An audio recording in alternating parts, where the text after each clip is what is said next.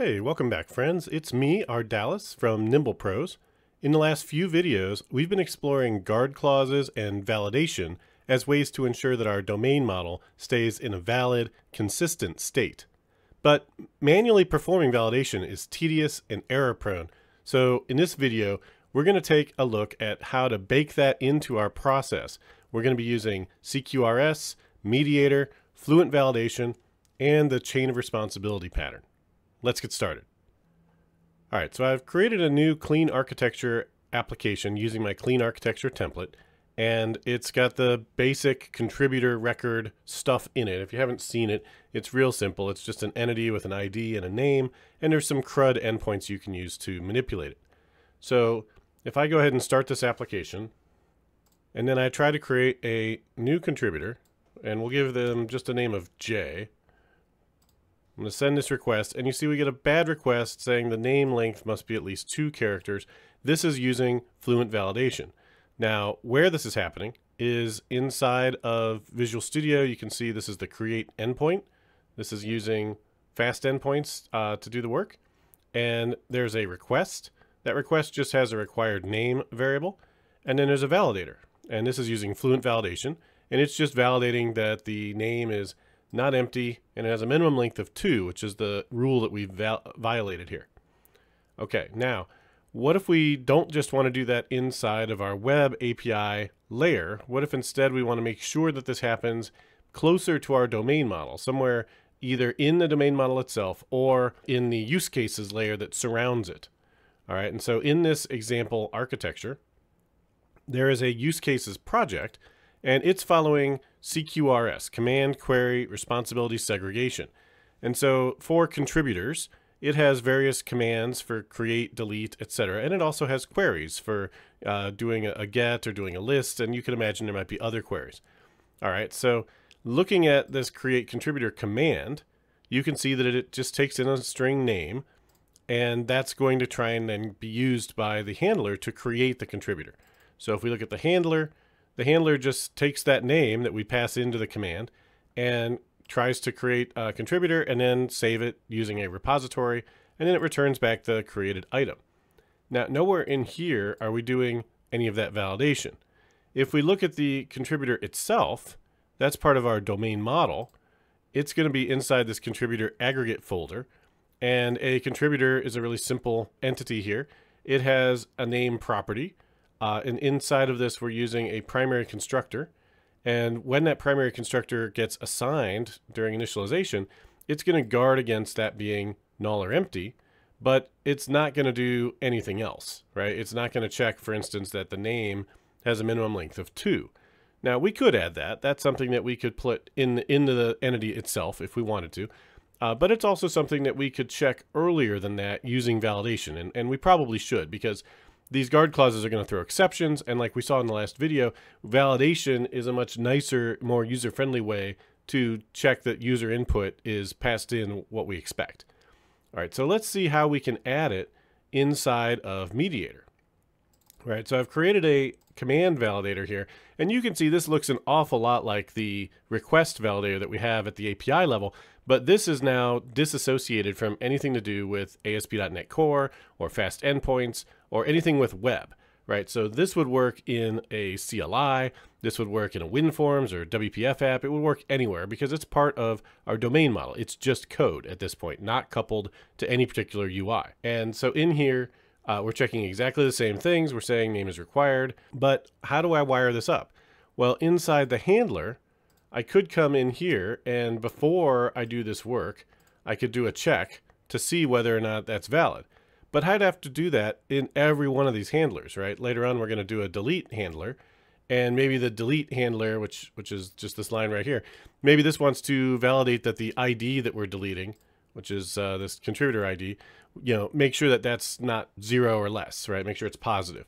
I'd have to do some validation to check that right here. Again, we want to avoid adding additional duplicate logic inside all these handlers. We want to have a policy that automatically does this work for us. And the chain of responsibility pattern gives us that ability to do that. It's exactly what the ASP.NET Core middleware does, which is to have some type of a command that gets passed on and passed on from one handler to another until ultimately a handler, does the terminating handling of the request, and then it comes back out of the process, right? And so this delete handler or this create handler, this handler right here is the terminating process. You can see because it's returning an ID. It does not call next. It does not call into another handler. So because I'm using mediator here, there's something called a behavior that's built into mediator. And a pipeline behavior, we'll just put it right here so you can see it, is the interface that you want to implement. And with a pipeline behavior, you get the benefit of this chain of responsibility pattern where each request is actually going to go through a series of these different handlers, these different behaviors, before it gets to the ultimate terminating handler. In here, you see this looks just like any other handler. It has a handle method that takes in a request, but it also takes in another delegate, right? This is the next thing in the chain, and that's basically how the chain of responsibility pattern works. It's exactly how middleware works. And so in here, we're going to check to see if there's any validators for this particular thing that we're working on. In this case, these are validators of tRequest. That's going to be the command that we're working with. And if there are, we're going to create a context and check for the results of those validators. And then if there are failures, we're going to throw a validation exception. All right, so all of this logic here is just to run one or more validators for that command, and then we'll call next, but we're only going to get to call next if we don't throw this exception, okay? To verify that this works, we can write a unit test for this. And so these are going to actually be integration tests because they're going to rely on mediator being set up properly and DI working properly. You could write unit tests for it as well, but then you'd have to mock out some things, and it's nicer if we don't have to do that. So in here, I've got a create contributor handler integration test, and it says that it will throw a validation exception given an invalid name.